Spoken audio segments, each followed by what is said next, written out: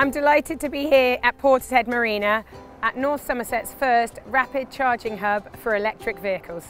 There are two 50 kilowatt rapid chargers serving 4 charging bays. So if the car can charge in under an hour, this is a really great location because you can go off and have a walk or use the leisure centre or use the shops, grab a coffee while you're waiting for it to charge.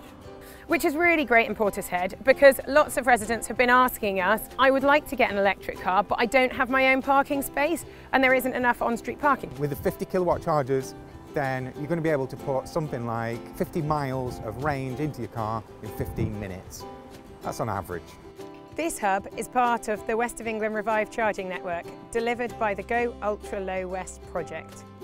A total of 150 charging bays are being delivered by the region's 4 local authorities as part of the project. North Somerset has already installed 26 publicly accessible charging bays with 24 more fast or rapid charging bays in development. Well, the benefits of electric vehicles I think can be put into 3 groups. There's costs of running, environmental impact and technologies. An electric vehicle will cost 1/3 to 1/4 of the fuel costs of an equivalent petrol and diesel car. There's also reduced maintenance. I drive an electric vehicle because I want to minimise my carbon emissions and I can charge it on green electricity.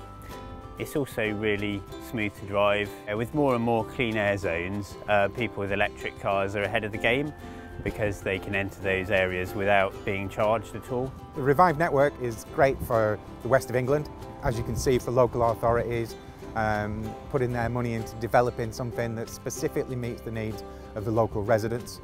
We'll soon start construction at charge points at 6 new locations, including Nailsea and Backwell and Weston-super-Mare. This is all in line with North Somerset Council's commitment to being a carbon neutral area by 2030.